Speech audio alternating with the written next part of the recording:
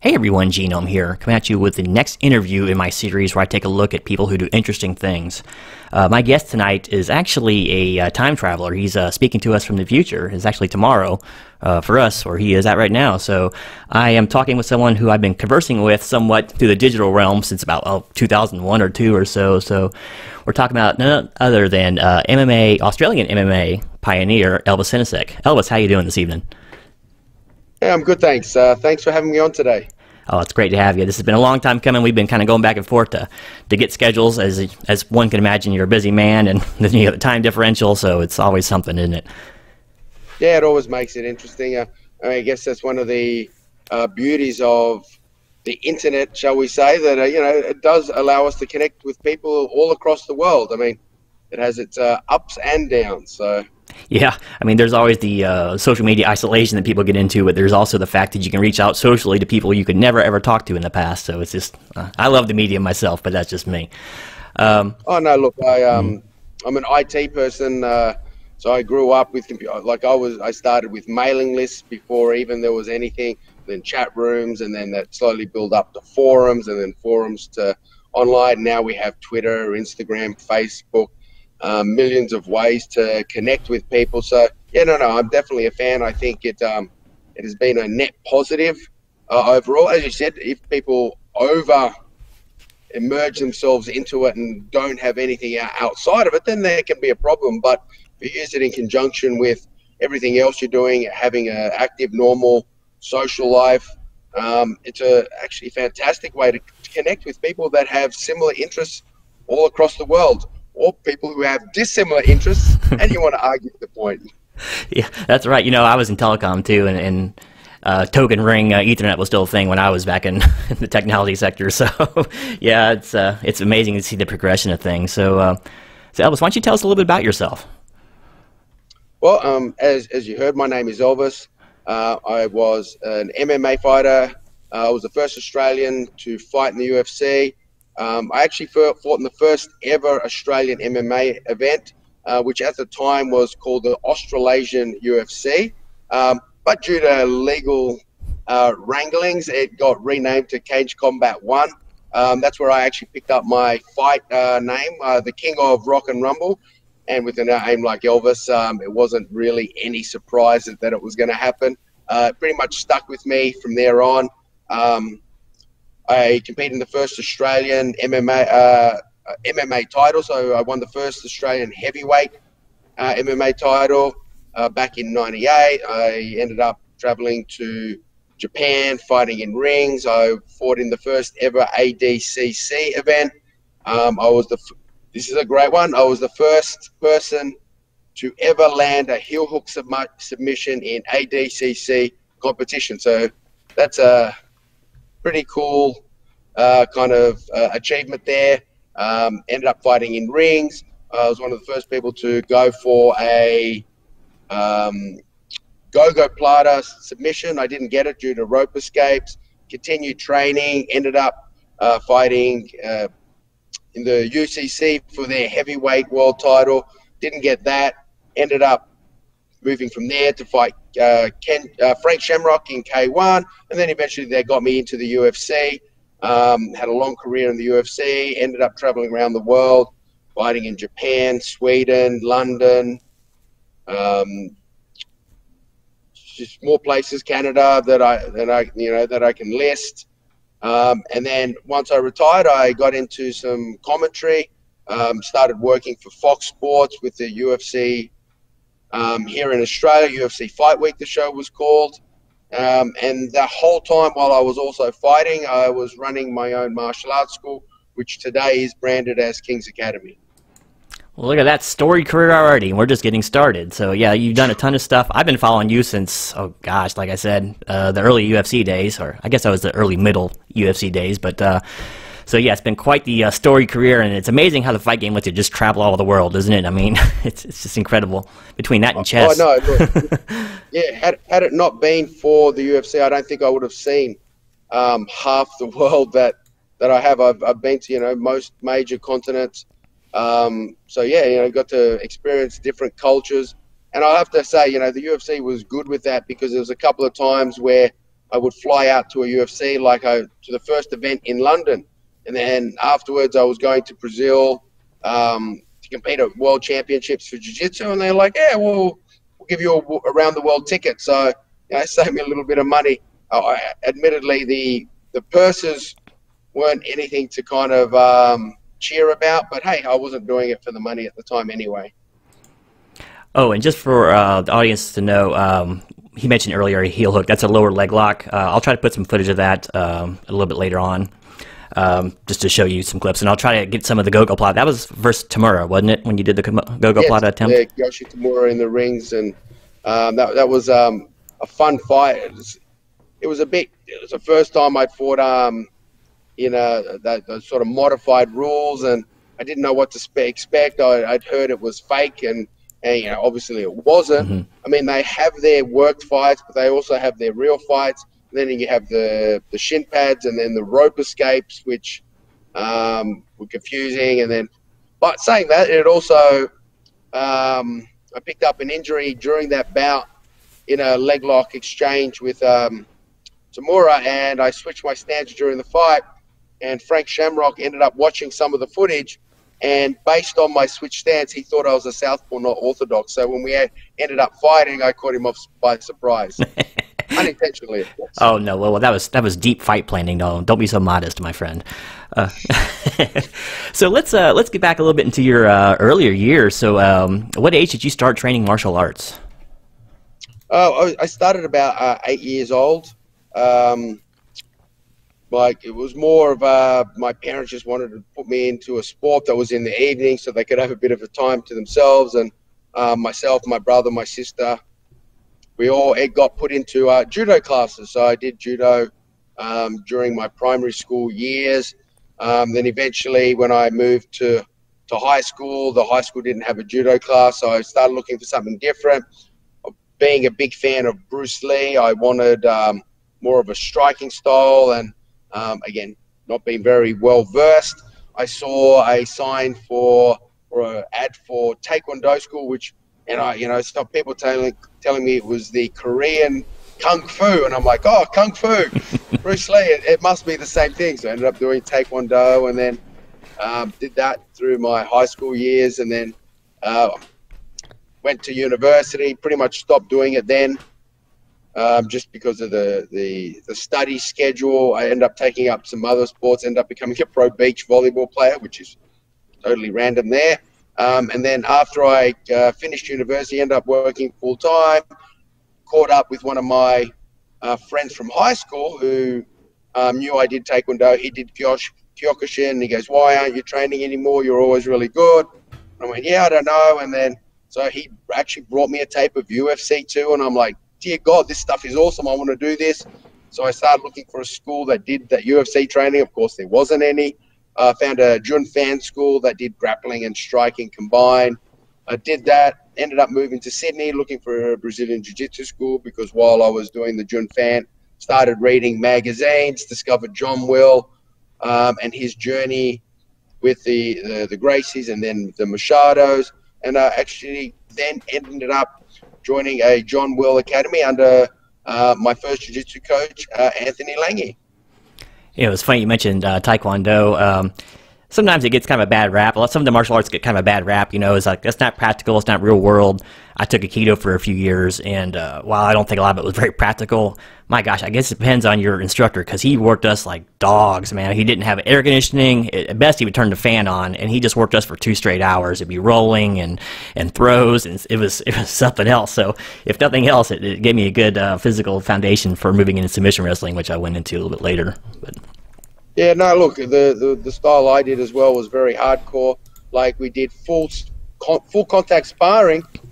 There were no pads. We didn't have not even gloves, let alone foot pads or shin pads. I mean, we were hardcore school. We were punching each other in the face with bare knuckles.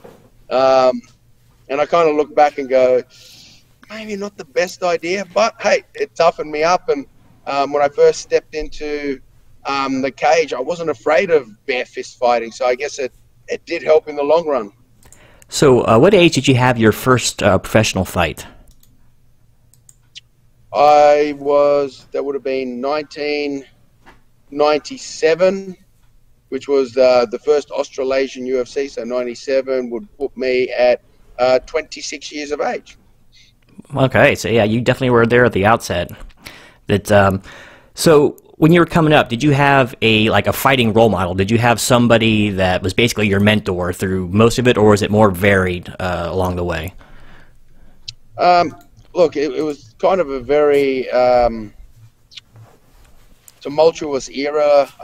As I said, I first discovered Bruce Lee, and he was someone that I really looked up to, and I wanted to be like Bruce. And then I discovered UFC. So of course I saw Royce Gracie, and I'm like, well, I want to be like Royce.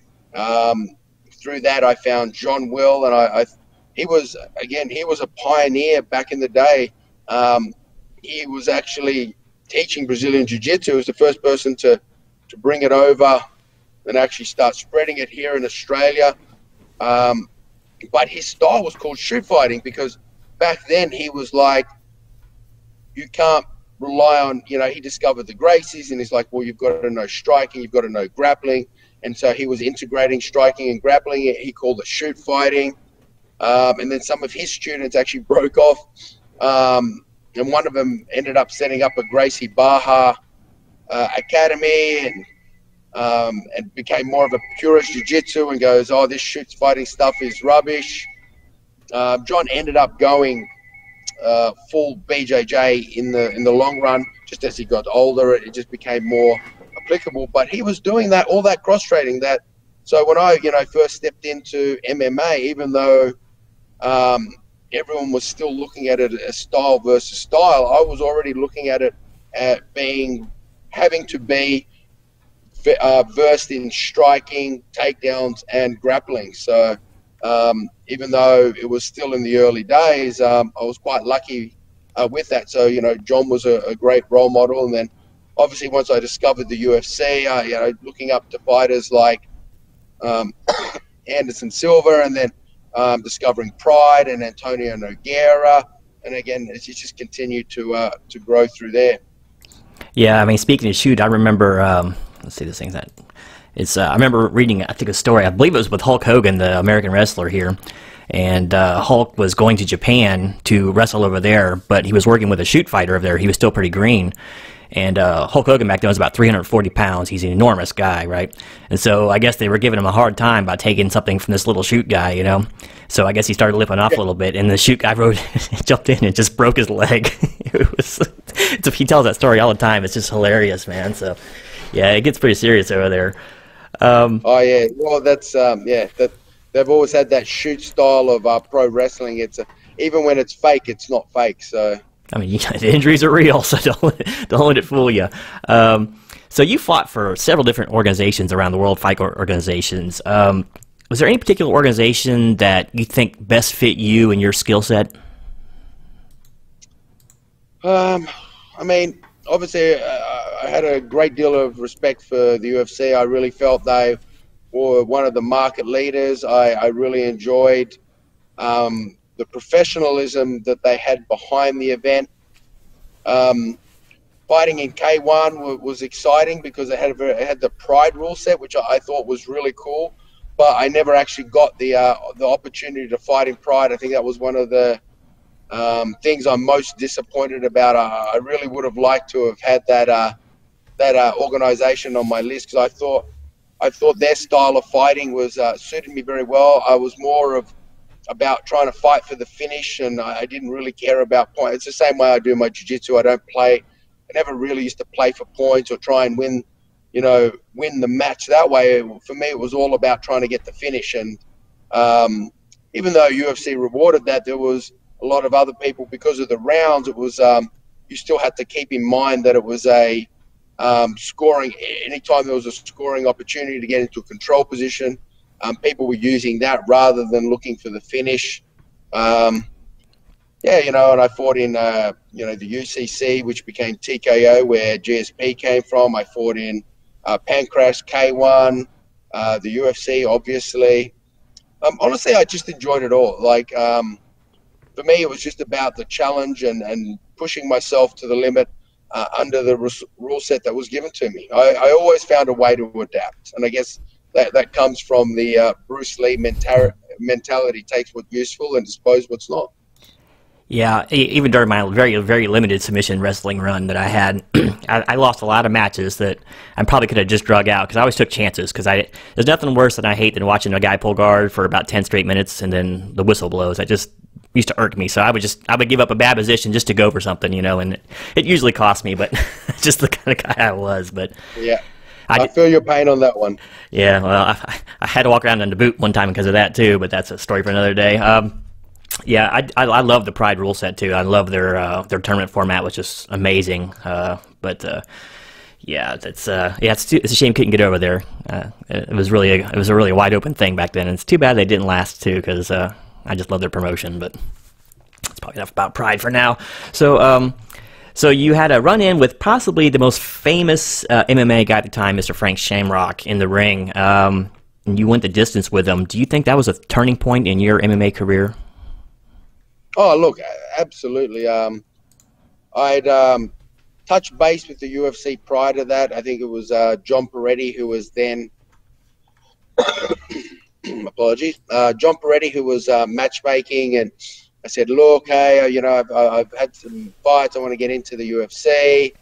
And then he, looked into it, and he goes, look, at this point, with our budget, the cost of the flights far exceeds what we can afford to do. If you ever get over to the US, we're willing to discuss it then. But didn't really give me, if I flew over there was no guarantees. I didn't really want to just jump on a plane because, again, the cost of the flights were quite prohibitive back in the day. And then I got the opportunity to fight in the UCC. I'd already been talking with them. So, again, this goes back to the IT area. I was on a mailing list called the Combat List. And on that Combat List, I got in touch with this guy who his screen name was Wino because he used to make his own wine.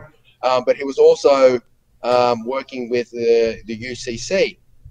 Another little or not so well named person was also on that mailing list who I was chatting to as well, and he ended up working for the UFC. So at the time, I got the contact with the UCC, and they were looking at a tournament. I want to go to light heavyweight, but they're like, look, light heavyweight's too deep. We've got too many people. We're looking for heavyweights, and they're like, we're going to have a heavyweight title on our first event, and on the second show, we're going to have a heavyweight tournament. Would you be interested in jumping into the heavyweight tournament? I'm like, whatever. I won my heavyweight title in Australia, and it was still in the day where it was more about the challenge than the division. So I said, yeah, look, absolutely, I'll jump into your heavyweight tournament on your second show. And then in the lead up to their first show, one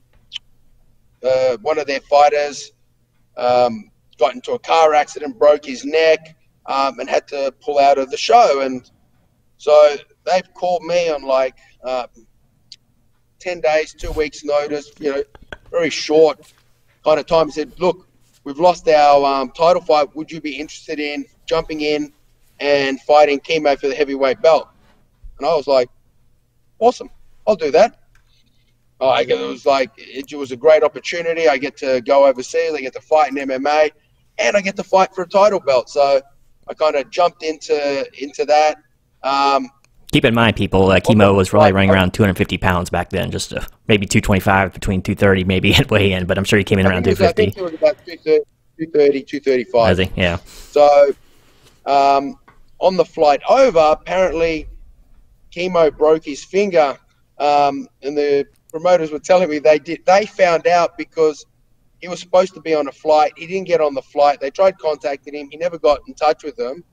And then on the AD Combat website, which was back then the #1 news site for submission wrestling and MMA in the world, there was a photo of him with his finger in a cast and an X-ray, holding up an X-ray. And so they're like, oh, well, you could have just jumped on the plane and told us. We would have been fine with it, because they said at least that way we could have shown the crowd and let everyone know.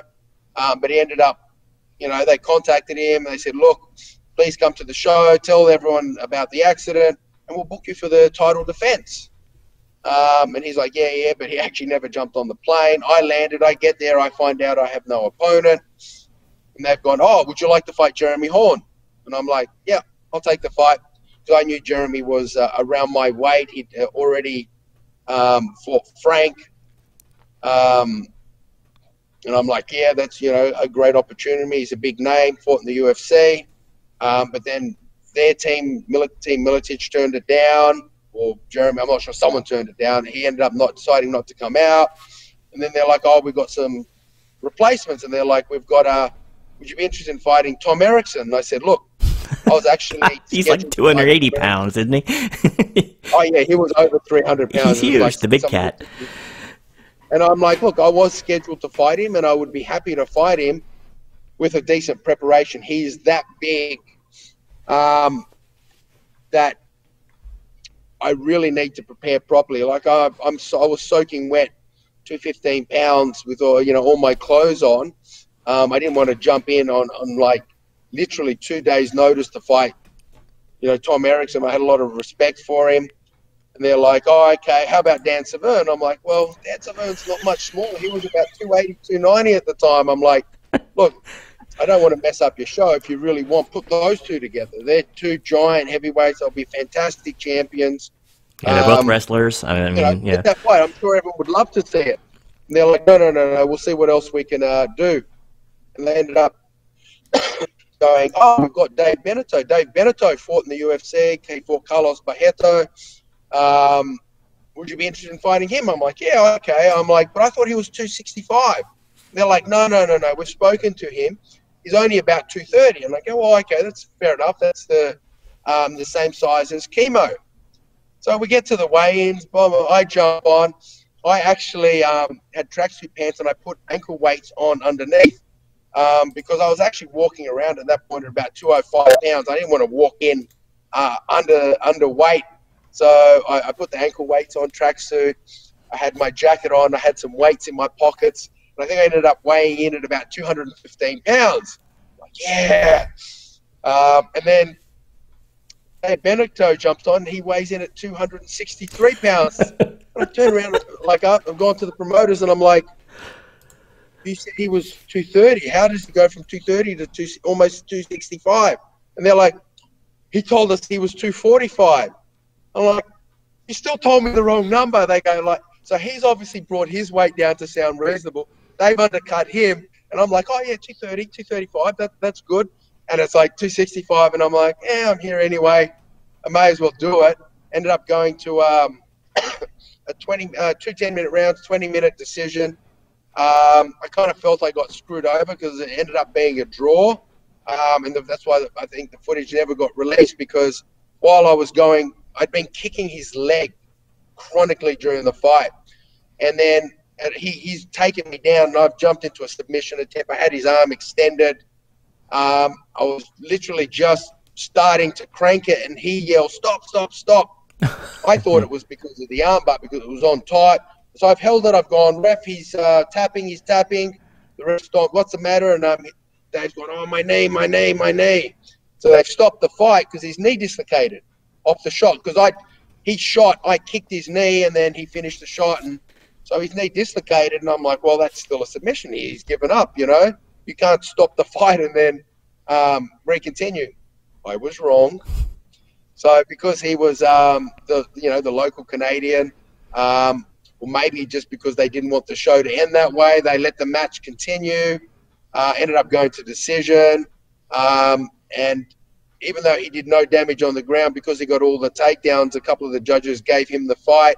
One of the judges gave him the fight. One of the judges gave me the fight. And another judge called it a draw. So it ended up being a unanimous draw.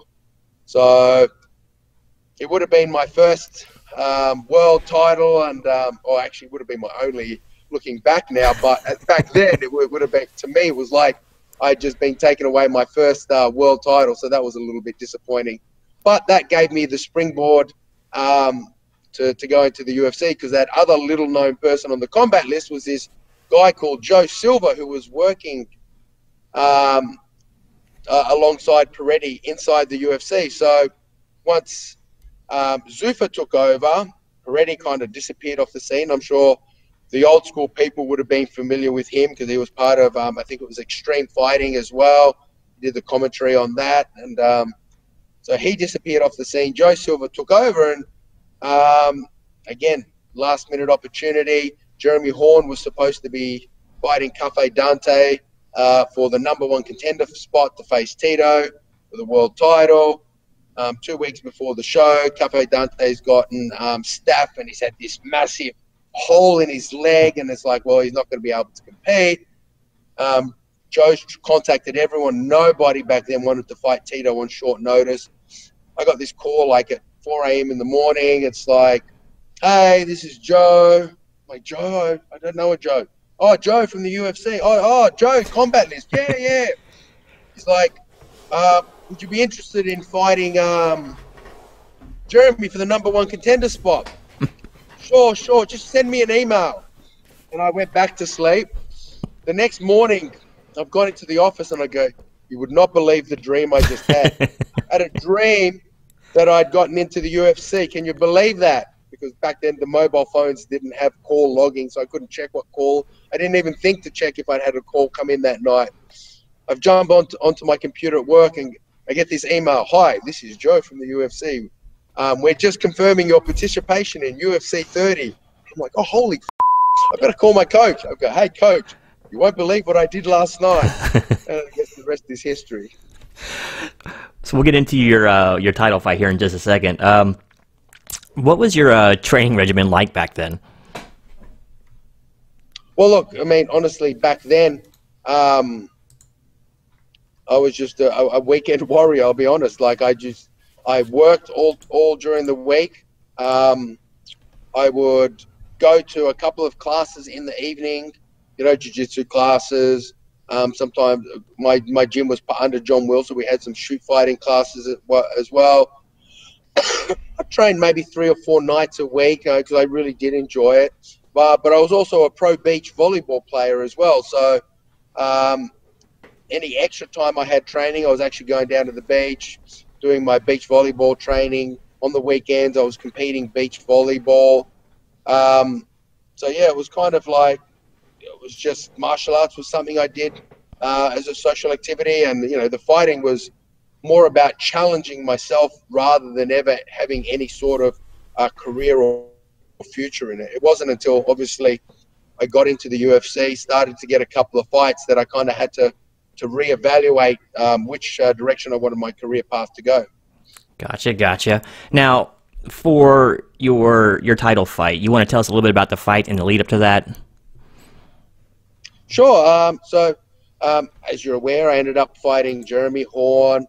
And back then, again, no forums or anything like that. There was a paper called Full Contact Fighter, which we were like way behind in receiving here in Australia, but it was mailed out across the US. I think every month the Full Contact Fighter paper came out, and it was really funny because when I went to the UFC, there was a copy of it there, and of course they were talking about our fight, mine and Tito's, and every single pundit, not Tito, mine and Jeremy's, every pundit on it had said Elvis will lose in under 3 minutes by submission.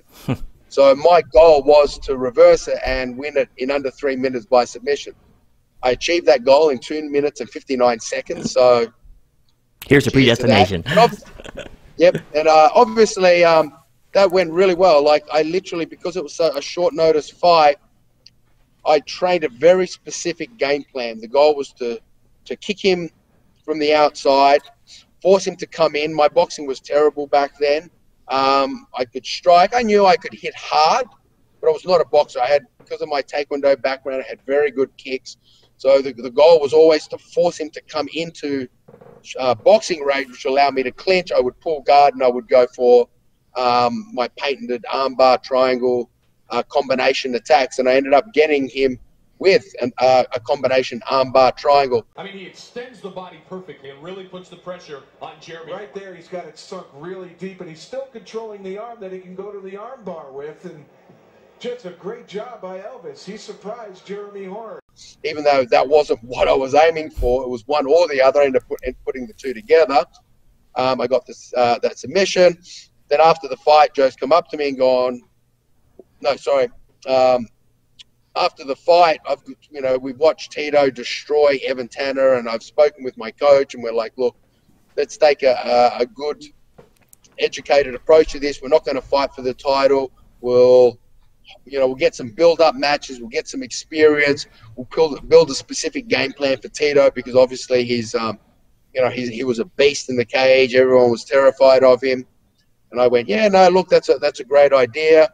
Flew home as soon, again, 4 a.m. in the morning. Hey, Joe, Elvis, this is Joe. We've got no fighters for Tito. You want to take the title fight? And I'm like, sure, no problems. Next morning, hey, coach, you wouldn't believe what I did last night.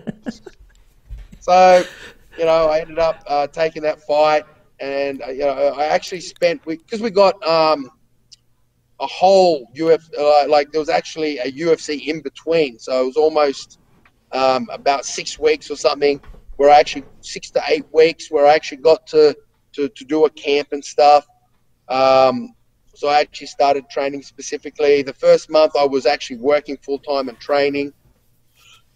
The second month I've contacted the UFC and said, look, I don't want to be rude, but the amount of money you're paying me really isn't enough for me to be able to quit my job, to take a month off. Would you be willing to throw me some extra money? I'll take the rest of this time off, and I'm just going to train specifically for this fight. And then Joe said, look, I'll get back to you. Went to the UFC. UFC said, yep, we'll throw you a couple of $1,000 on top of that. And I went, yep, as long as you cover the wage I'm not getting, I'm happy to do it. Mm-hmm. So I then spent the month training specifically for Tito. And again, the strategy was to use a lot of striking on the outside, not let him come in. Obviously, that's easier said than done. If he clinches, use a lot of knees, try and either break free or pull guard. And during the fight, that's pretty much what happened. I was using the kicks from the outside, landed some really good ones. And at the time, I didn't think they were bothering Tito, but I found out afterwards he ended up getting an egg on his shin from one of the checks. And as soon as I did that to him, he's like, I don't want to be here anymore. And so he obviously instigated the clinch. I just assumed it was part of his strategy, but apparently his strategy was to test my striking. He ended up clinching with me. When I clinched with him, I'm going, this guy's a house. I either need to get out. Like, I couldn't move him. Like, he was one of the strongest individuals I'd ever tied up with. And I'd fought against the 120-kilo guys, which, 265-pound guys, and they didn't feel that strong. So I ended up pulling guard, working my attacks from the bottom. I had a couple of opportunities, didn't quite get them. Tito was able to neutralize, and obviously, if you've watched the fight, you'd know that ended up getting stopped because of a cut due to elbows. Yeah, it was a pretty nasty one. They had elbows going on back then. So that's the same thing he did to Evan Tanner, too, with the elbows, as I recall. So, well, he actually picked him up, gave him a slam KO in the head, but then elbowed him on top of that while he was unconscious. Yeah, he was already out. While Big John dove in.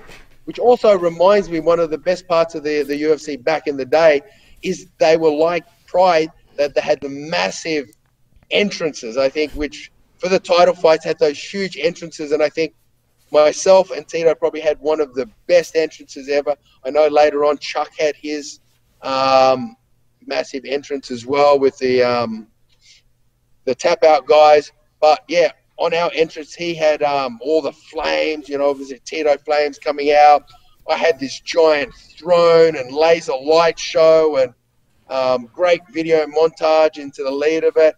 And like, it was honestly one of the highlights of, that fight was the entrance. And it's awesome to be able to look back that, I'm a part of that history where we had those entrances. And even though, and the UFC later got rid of them, got rid of the ramp and all the cool stuff there. Now it's a lot more of a hardcore boxing style entrance where the fighters literally just with their corner run out or head straight out. So I've got to experience both, and there are advantages and disadvantages to both. But definitely, one of the things that always depressed me was I tried to convince the UFC to fly my throne back to Australia, and they wouldn't do it for me. Oh my gosh! You think, I don't know if Dana was in charge yet back then, but you think he would have acquiesced a little bit, at least because you did them a solid by showing up on short notice. But yeah, what are you gonna do? Look, I have to admit, Dana was really cool back in the day.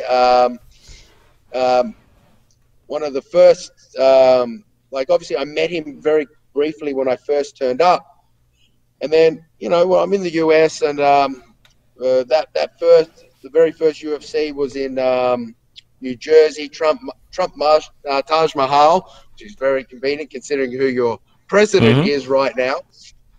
So we're in the Trump Taj Mahal, and it was a casino. I'm not a casino person. I'm not a gambler. I didn't smoke or drink. So I spent a lot of time in the UFC office because I knew Joe down there. I ended up meeting Josh Hedges, the photographer. I was interested in photography. I became a photographer later on. So I used to just hang out the back and chat to the admin staff whenever they weren't working. And it was also an opportunity to meet a lot of the big name UFC fighters because they would be coming into the office. So I'm hanging there. And then I think on the second day I'm there, I'd met, most of the office staff. I obviously knew Joe from online, but I'd met him, and I'd met Dana White once. And I'm sitting in the office, and everyone's vacated, and this phone starts ringing. Then it hangs up, then it rings again and again. So I'm like, obviously it's an important call. Somebody needs something. So I've leant over, I've picked up the phone, and I've gone, and as I picked it up, Dana White's walked into the room. I go, "Good morning, UFC officers, UFC fighter Elvis speaking. Zuffa here, how can I help?" And they're like, "Oh, hi, this is so-and-so. I'm looking for Joe Silver." I'm like, "Look, I'm really sorry. There's nobody else here in the office. Give me a moment. I'm going to grab a pen and paper. I'm going to take your details. I'm going to pass them on to him. I can't guarantee when he will contact you back, but I will guarantee you that he will get your details." So when I ever got a pen and paper, I'm like, "Yeah, okay, sorry, your name was," took the details, went, "Look, thank you very much. Really appreciate your understanding in this matter. UFC rules. Have a great day." And I've hung up the phone. And then Dana's looked at me and goes, "Elvis, what are you doing? Why are you answering the phone?" I said, "Look, Dana, nobody's here. I'm part of the team. I'll do whatever I have to help to help you guys succeed. We're here to become number one." And he goes, "I'm never going to forget that, Elvis." And I went, "Thanks, Dana."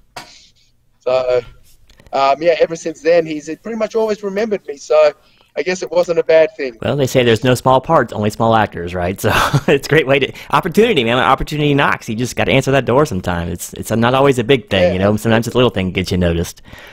So I know you're best known as a fighter. We're just going to talk a little bit more about that, and we'll move on to more personal stuff because there's a lot more to you than just fighting. So during your era, who do you think was the most complete fighter out there? Who do you think epitomized MMA the most in the time you were fighting? Well, back in my time frame, I always felt that Frank Shamrock was the future of MMA, and he's pretty much the role model of what we are doing today. I think because he was the most well-rounded fighter. He had, if you couldn't strike, he could strike with you. If you couldn't wrestle, he could wrestle with you. If you couldn't grapple, he could out-grapple you. So he had a high skill level in all the areas, but he was a specialist in none of them. I think that's probably changed a little bit more, and later on, it probably became someone like, Marco Ruas, or, even Ken Shamrock. Or nowadays, I think what you need to succeed is you do need to be a specialist in one area, but you need to be well-versed enough in every other area to not lose to your opponent in that area and then force them into your area of strength. Guys like, I was going to say John Jones, but I think he's even now evolving into someone closer to Frank Shamrock. Probably someone like Khabib, who can strike with you if he has to, has the wrestling to put you down, and his grappling will outclass you. So he's a specialist in that grappling ground and pound area, but his skill level is high enough everywhere else that he can survive where you're strongest and take you to where he can always beat you. And obviously there are other guys in the division very similar to that. Whitaker's the same. Whitaker is obviously in the striking realm. His strength is he will outstrike you. He will beat you up standing, but if you take him down, he has the grappling to survive, the ability to get back to his feet, and the ability to scramble and get off the cage to put you again back into his realm. So I think Frank Shamrock was kind of the role model to what we are seeing today. But I think it's kind of evolved that a little bit, that step further, where you do need that well-roundedness, but still that specialty to take people outside of their comfort zone. Yeah, because when everyone's well-rounded, just being well-rounded is not going to be great. You have to have at least one niche you can slide into and be better at the other person at, right? Yeah, Stipe with his striking, DC with his wrestling. So yeah, you know, you have to be good everywhere, but you have to be great somewhere as well. So I've noticed a lot of, well, let's say this.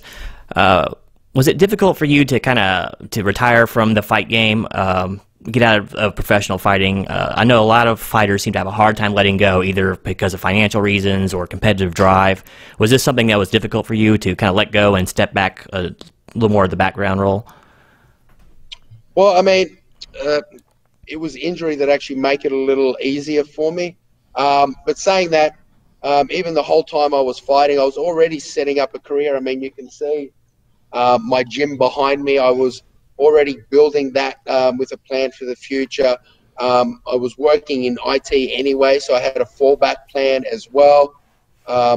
Thankfully, being well-spoken, that, you know, once I got into the UFC, I kind of realized very early that commentating or discussing and breaking down fights was something that I'd be able to do.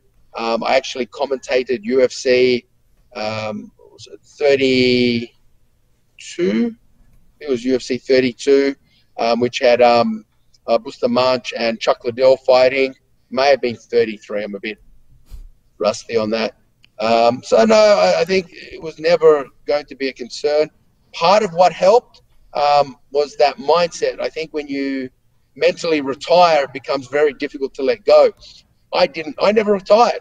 If the UFC calls me now, I'll take up the fight. If you know, the right offer's there, I'm ready to jump into the cage. I just haven't had the right offer, so that makes it easy to retire. I don't feel like I need to go out there searching for offers that aren't going to be suitable just because I need to fight, because I haven't retired. I got injured quite in my camp for UFC 110. I had to miss out on that fight. My shoulder got blown out.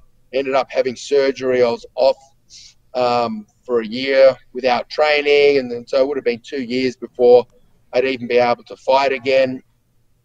So by the time I got back into fight shape, it's probably already you know, in that Yoel Romero age bracket. Sadly, not in the Yoel Romero physical conditioning, but what can you do? I contacted the UFC and they said, look, you need to go out there and get a few more fights. I kind of considered it, and I'm like, yeah, I don't want to fight for peanuts. So I'll leave the door open for the UFC. If you need someone, I'm here to jump in on short notice. If not, I'm not retired, but I'm not actually going to be looking for any fights either. And I think having the ability to, you know, have my business going into the Fox Sports commentary just made it a lot easier not to think about fighting so much. I still compete in jiu-jitsu. Competed last year at the no-gi worlds, got double bronze in my weight in the open. My goal is to go back to the no-gi worlds this year, see if I can get that gold medal. A couple of years back, I competed in the World Masters, got silver. So I just want to kind of, not ready to let go of competition, but I'm happy not to get punched in the face unless I'm getting paid a bucket load of money, you know.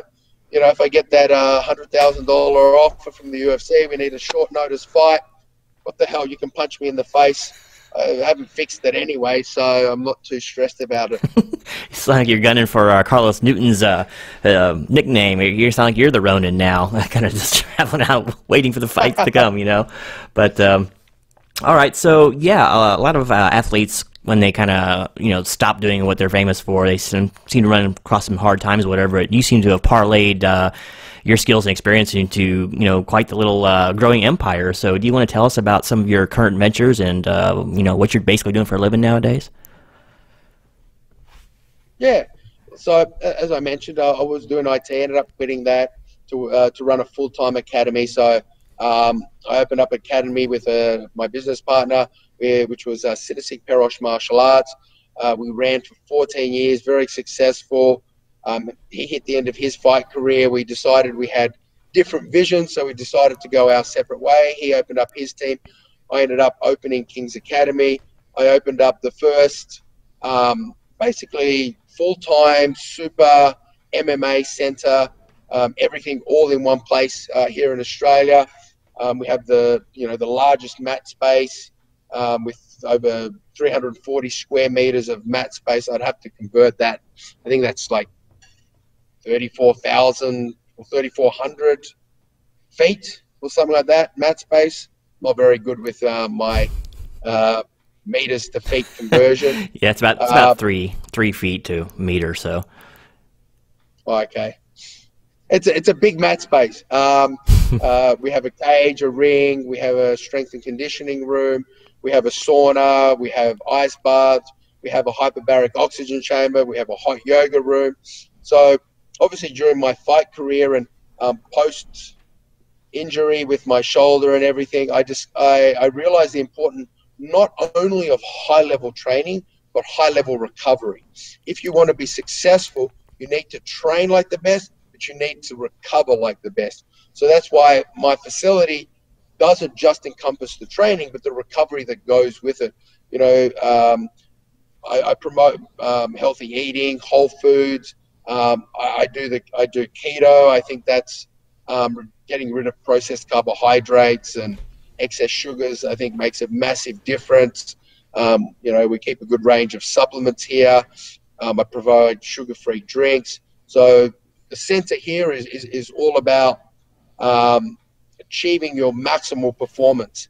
Also through that, I connected with the UFC Gyms Australia when they were first launching their program. They were looking for someone to oversee their jiu-jitsu program.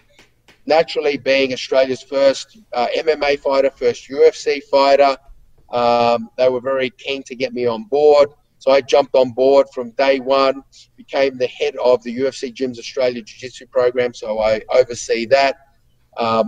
My goal is to open my own UFC gym here in Australia. It's just been a matter of trying to find the right location that allows me to promote both the UFC and a healthy living lifestyle in conjunction with King's Academy, which I'm doing here. Through that, I managed to pick up a connection at Fox Sports back when Fox Sports was very big with the UFC. Got on, spent several years working on UFC Fight Week, breaking down numerous fights, which I really enjoyed. I love watching footage. It had a double-sided effect. Not only did it allow me to discuss and talk about the sport that I absolutely love and get paid for it, it gave me further insight into what's going on. But that insight was then able to be transferred to my students here at the academy, because I wasn't just breaking down fights for them, I was breaking down fights for everyone. So it gave me a really good insight in what we needed to be doing, what they needed to do to improve. And it meant I didn't become pigeonholed into one style of fighter. A lot of gyms become known for one style of fighter unless you have multiple coaches responsible. Whereas my insight into all different facets allowed me to go to my fighter's strengths and build on that rather than trying to build off just my strengths. I obviously brought in extra coaches and specialists in the area in boxing and wrestling and recovery, so to ensure that our guys always get the best. So yeah, it's a lot going on. The UFC fight week stuff has fallen back a little since ESPN got on board. Part of the disappointing thing is they're not really interested in local content, so they're not doing anything here in Australia. Fox Sports still does a few bits and pieces to promote pay-per-views, particularly when they're Aussies on board. So I do jump on and do like what we call MMA 101 breakdowns. I break down the main events and let the fans know kind of something that the fighters may be doing that they can look out for during the fight. And for the less educated fan, it's a great opportunity for them to look for something in the show, so they become a little bit more vested in what's going on. So a lot of fingers in different pies. Obviously, I'm also in the recovery realm. I'm working with a CBD company, Erva Biosciences in the US, looking at a way that we can legally bring that over here, bring CBD for our students. I work with EMR, electromagnetic radiation, which is a red light therapy, again, part of the recovery, looking at how I can bring them over here to Australia. Obviously, they are legal. That's a fairly new venture, something I want to start to expand on, because red light therapy along with oxygen therapy are two very little known but highly researched methodologies that aren't being used to capacity. And I think it's something that we could really start to expand inside our training centers. Yeah, I know you mentioned recovery. See, I'm a big fan of strongman and powerlifting as well. And it's amazing how much time that these athletes spend actually on recovery. It's like almost more than training, you know, between the ice cold baths and the hot baths and the oxygen chambers and everything else they do. It's so incredibly important. I mean, it's amazing how much the science of health and fitness has dialed in, you know, since the earlier days of training. Oh, absolutely. Well, recovery is the MMA of the health world. Let's be honest. It's like in MMA, you need to strike, grapple, wrestle, ground and pound. You need to be able to mix your different modalities. And it's the same with recovery. There's not any one modality that is going to give you all the answers. You need massage, you need red light, you need heat therapy, you need cold therapy, you need oxygen therapy, you need diet, you need nutrition, you need stretching, you need percussion. Like, it just keeps, there's a lot to it, and it's impossible to do everything. So what you have to do is go out and tailor what's available to you, what times do you have, and then choose the modalities that are going to give you the greatest results. Now, I know you mentioned it earlier about photography, and I've seen some of your camera gear. It's pretty impressive. So is photography something of a hobby for you, or is it more something lucrative, something you go out and actually want to do professionally?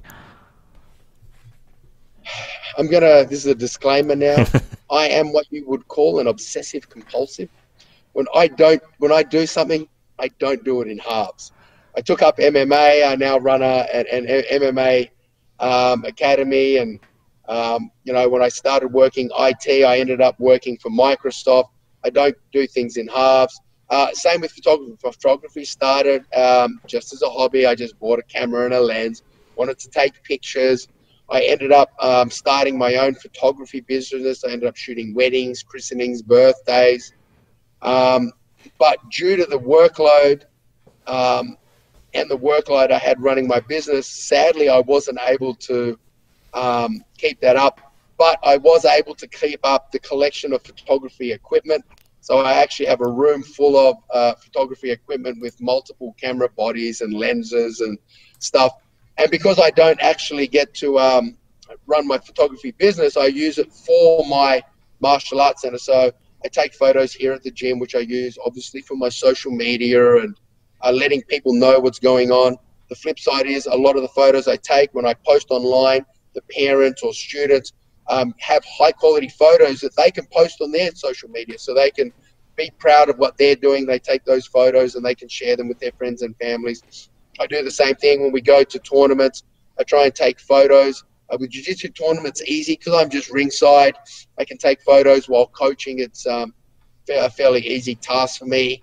With the MMA, obviously, I will take photos backstage, not out cage side, because with guys getting hit in the head, you've got to really focus on Yeah. what you're doing there and then. So I don't do the cage side photography, or if it's a boxing show, I'll only do the boxing ringside photography if my boxing coach is the head coach and he's doing the primary work and I'm there to assist in the corner.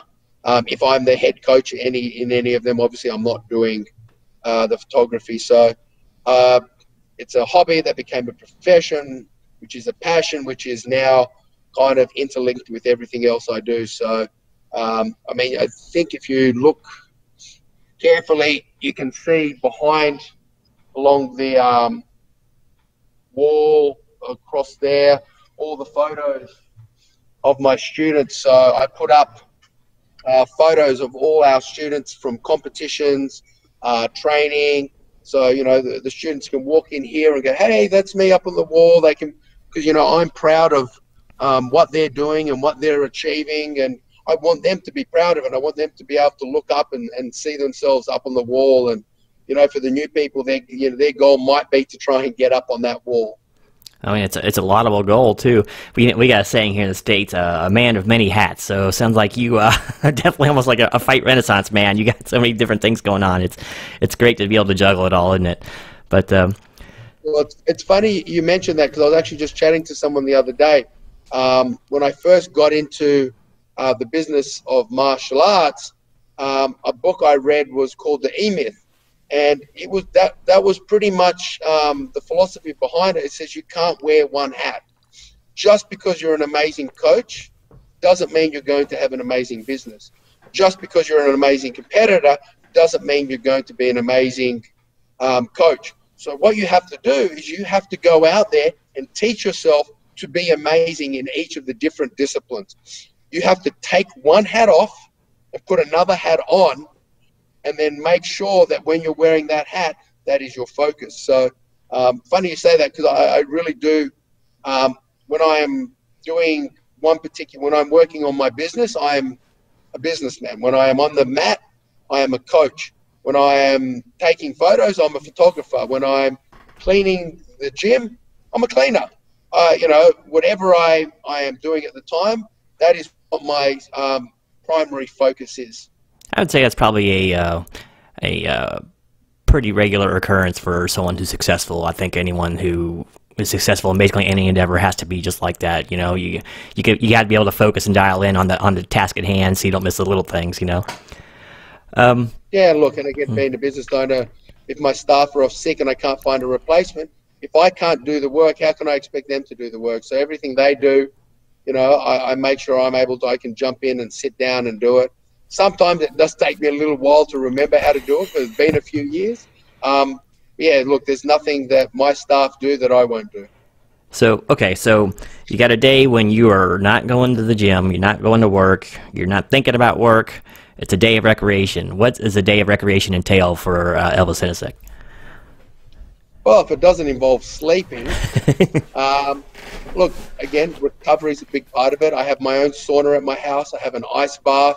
So I like to, on the weekends, my priority is to at least try and get 2 sessions a week of ice bath and sauna time. I have my pets. I have dogs, cats, birds, lizards. So I find that very relaxing, looking after them. Even during the week, helps me take my mind off anything, because, well, again, while I'm looking after my pets, my sole concern is looking after my pets. So I forget about what's going on at work. I give them attention. I play with them. I'll feed them, give them medication, do whatever I've got to do. And then when that's done, I go back to what I was doing before. So, you know, that's a big part of it. I do have a problem. I'm not very good at sitting still. So I don't like to sit around doing nothing. I live near the river. So one of the things when I do have spare time, I love to drag out my kayak and get out and paddle, because it's a way for me to get away from everything, but not stop doing anything. So I get to kind of stay active, but at any point I can just stop and float. And then once that itch gets into me that I can't handle not doing anything, I just start paddling again. So yeah, kayaking is one of the things I enjoy doing. Also my garden. looking after my garden out the back. You know, I'm sure a lot of people have house pride. I definitely have house pride, so having a nice garden, and not so much picking up the lawn mines, dog poop, but it's got to be done as well. So sometimes on my time off, it's not always the fun stuff. Yeah. Sometimes you got to deal with the shit, quite literally. Yeah, you know, you're human just like everybody else. So, see, I know you're a busy guy, so I don't have too much more for you. Just a couple more questions. We'll let you get back to your schedule. So, I better say, and spending time with my partner. I mean, she'll kill me if she ever listens to this. And I don't mention that I enjoy spending time with her. So obviously that's very important as well. I'll put a timestamp in the video, so just tell her to go right to that timestamp, and so she won't have to see the other stuff and seeing it took 58 minutes to mention her. But good recovery. Recovery comes in all forms, doesn't it? Not just in physical. So what advice would you give somebody who wants to get into the fight game? Brand new guy gets in his head, hey, I want to go be like that guy on TV. What advice would you give that person? I mean, one, make sure it is what you want to do. I mean, fighting, very few people make a lot of money fighting. And I say very few. Yes, you may make $30,000 a year, but remember, you're getting punched in the head. Ensure it's what you want to do. And then if you want to do it, commit to it. You're not going to be successful without sacrifice. And that is regardless of what career you want to do. You need desire, determination, and dedication. If you can provide those, you can succeed. But it does not come without sacrifice. When I was fighting, I put my social life aside. I had to put, you know, junk food aside. If there is something that you think is going to hold you back, you've got to decide what's more important. It's the same with health. People go, don't you miss cakes and lollies and ice cream? And I go, no, feeling good feels better than a sweet taste for that moment, you know? So, and that's the way you've got to look at fighting. Does victory mean more to you than going out on the weekend and partying with your friends? If it does, remember, you're going to have to give up more time for that one moment of success. So the sacrifice is always greater than what you're going to achieve.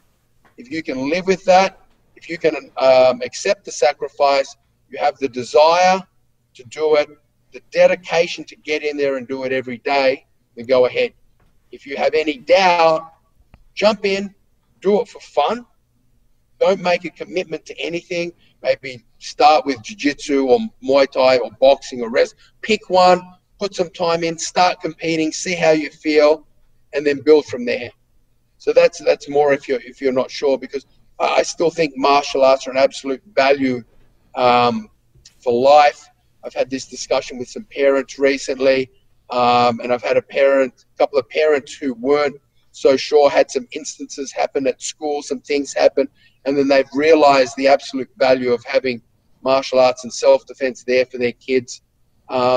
If it weren't for the martial arts, the ability to dedicate and commit to something, I wouldn't be as successful in the business as I am. It's because I've taken what I've done in my training and fighting and applied it to my business. That mindset, that single-minded dedication to succeed. Yeah, I know. I mean, learning a martial art, and I learned it quite a bit when I was younger too. It's such a great confidence booster, especially for people who maybe are not too confident in themselves. And it's not getting the feeling I'm going to go in there and just beat anyone's ass who I see at any given time, but it's like you start carrying yourself very differently. I walk into a room and I look around and it's like, okay, I feel pretty safe in here. And knowing that at least if something weird happens, I at least have a chance at this point. I'm not going to be a vulnerable puppy or whatever, but I don't know. Well, look, honestly, like sometimes the greatest victories are even smaller than that. Like I have kids who come in who won't even talk to other kids because they're shy, they're afraid. And just within a month of coming here and training, they're coming up to the other kids. They want to meet and talk. New kids come in. They go up to them and introduce themselves. And that's a success because they've come out of their shell. They have more confidence in who they are. And then they're passing that confidence on to other kids, you know. I've had kids that would literally come in and sit in a corner and are now junior world champions. You know, I've had kids that with social disorders, and they're now coming up and talking. They're improving. Is every child going to be a world champion? No, but can they? Yes. It just, again, it'll come down to a lot to that desire to get dedication, and also on behalf of the parents. You know, for a child to be a world champion, you've got to make a lot of sacrifices as well. I mean, parents already make massive sacrifices for their kids, so a lot of times they're already prepared to make those further sacrifices. Sometimes it's not possible. So, but seeing the improvement of your child becoming happy, more confident, more outgoing, that alone helps in all aspects of their lives. Well, that's great words there, and like I said, I highly encourage any parent out there who is even thinking about something to do for their kids, you know, just to at least let them try it. You know, I think it's great. Competing against another person is just, there's no other feeling like it. And it's just something you can't tell it. They have to experience for themselves. But end of sermon there.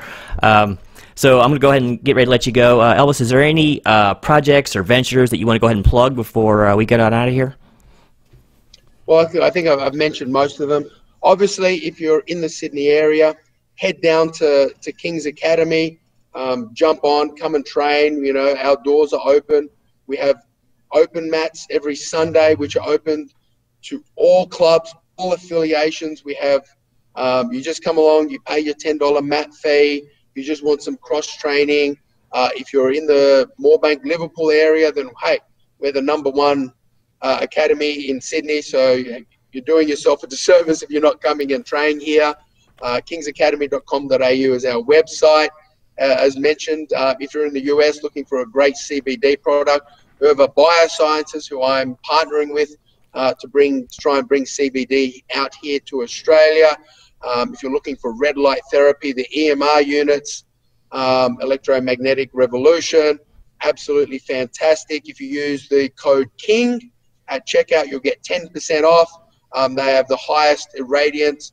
And the benefit is like I have mine hung up above my bed, so I can just lie down to get my red light therapy rather than standing in front of a unit or holding a unit up for 10 or 15 minutes. So if you are interested in red light, look them up.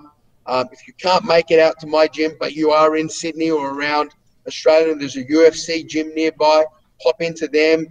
They're great centers. They're there to help people improve their lives. It's not just about martial arts. With the UFC gyms, they're providing health benefits for kids, for adults, and you don't have to be a fighter. Everyone thinks you have to be a fighter to train at UFC gym. You don't. We are all fighters inside, and they're there to help you fight your own personal battles. So, you know, go along. And again, for anyone out there, if you are having problems, I know a lot of people go through depression. I've had recent friends and training partners pass away from that. You know, don't be afraid to reach out. You know, there are a lot of people that want to help. My doors, my email, my Facebook, my Messenger, my Instagram is always open. If anybody wants to chat, my Twitter, send me a message. I'm always there to lend an ear. And even though I may not always have the answer, I will listen to you and offer any support that I can. So keep that in mind as well. So hopefully, if you're not already training martial arts, you will get out there and start training. If you've got kids, get them into the gym. It is only going to benefit them in the long run. Thank you very much for this opportunity to have my say. And I've had a lot to say, so hopefully I haven't gone overboard. And if we ever need to do a follow-up, let me know. Roger that. Hopefully one day I can get over to Sydney and actually traipse around King's Academy firsthand. Maybe even get a mat picture or something one day. But yeah, that'd be great. But I really appreciate you spending time with us today. Oh, I get a picture on the wall too? I'm one of the OGs. Maybe. Oh, yeah, well, you have never seen me roll, so I don't know if I get a picture. Maybe it might be like a stencil or something somewhere, but there won't be no picture. I've been on a mat like 8 Sometimes years. they're the best photos. But yeah, anyway, thanks again, Elvis, so much for being with us today and spending so much time and telling so many great stories. And you know, maybe we'll have you on again in the future. And you know, best of luck in all your endeavors. Best of luck to all your stable of fighters. And you know, be happy, be healthy. And do you have anything further you want to say before we get on out of here? No, look, again, thank you very much. Look forward to, hopefully maybe we can get my fighters on to have a bit of a chat about their training and what they're doing. And as I always like to finish with, it's good to be the king. Words to live by. So anyway, thanks for watching. My next interview actually might be another fellow Aussie, crocodile biologist Adam Britton, but more on that later. I'm still working out schedules with him. He's actually out in the bush right now. So anyway, I appreciate you watching. There'll be some links down below to King's Academy and the Facebook page and all that, so you can go out and check out Elvis's great stuff for yourself, and be sure to check out some of his old fights, man. You might be surprised. So thanks again for watching. Until next time, this is Genome and Elvis out.